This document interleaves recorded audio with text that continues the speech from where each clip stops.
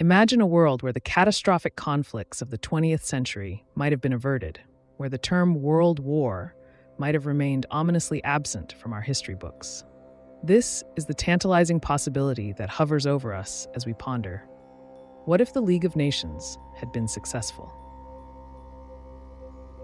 Established in the aftermath of World War I, the League of Nations was born out of a collective longing for peace that echoed across the war-torn landscapes of the world. It was a vision of hope and unity, a daring attempt to ensure that no generation would ever again face the horrors witnessed between 1914 and 1918. But what if this noble endeavor had not foundered on the rocks of international politics?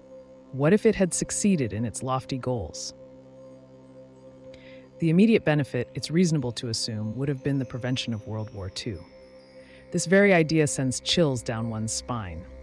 The thought of a world spared from the devastating loss of life, the unspeakable atrocities, and the lasting scars left on humanity is overwhelmingly poignant. The Holocaust, the nuclear bombings of Hiroshima and Nagasaki, the countless lives lost, and the families torn apart could all have been relegated to the realm of the unimaginable. Moreover, consider the geopolitical landscape of such a world. Without World War II, the Cold War might have never materialized. The ideological divide that defined the latter half of the 20th century, pitting capitalism against communism, East against West, could have been significantly less pronounced if it existed at all.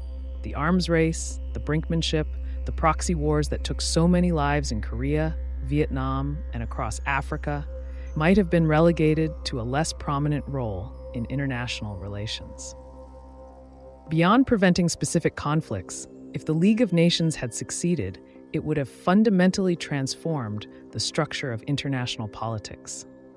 A successful league would have meant a world where international law and collective action took precedence over unilateral moves and national interest. The sovereignty of nations would have been balanced with a global commitment to peace and mutual respect, potentially leading to a more equitable distribution of resources and wealth across the globe. Economically, a world where the League of Nations triumphed might have seen a reduction in military expenditures, freeing up resources for social programs, education, and healthcare, leading to a significant improvement in global quality of life. The cooperative ethos that would have underpinned a successful league could have fostered innovation and technological advancement, propelling humanity into a more prosperous future. However, it's also critical to acknowledge the shadows that linger around the edges of this what-if scenario. Success for the League of Nations might have required compromises and concessions that could have entrenched colonialism and unequal power dynamics in more subtle but equally pernicious ways. The peace achieved might have been a fragile one, constantly threatened by the unaddressed undercurrents of nationalism and imperialism. In a world where the League of Nations had been successful, we might have been gifted with peace, but we must wonder, at what cost? Would the victory of a collective over the individual nation-states have led to a world less colorful, less diverse in thought and culture?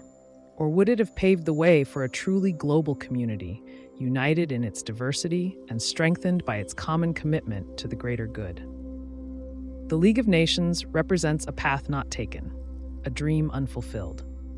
Yet, in pondering its potential success, we are reminded of the enduring power of hope and the perpetual quest for peace.